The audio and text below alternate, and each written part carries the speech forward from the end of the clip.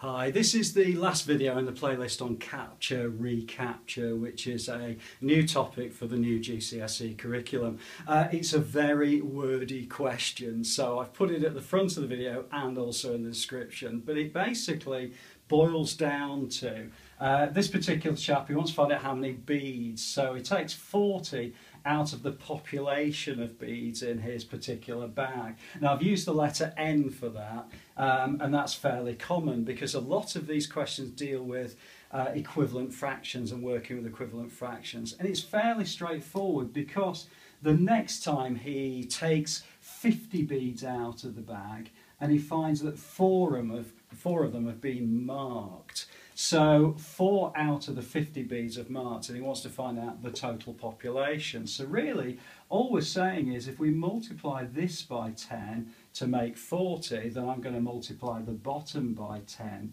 And if I do that, it means the original population would have been 50 times 10, which is 500. And that will actually answer the question. So there's a lot of words in this particular question. That's what it boils down to. It's really straightforward. I hope that's been okay for you. Please do add a comment below in the comments section. I'll always come back to you, and I look forward to seeing you inside the next video.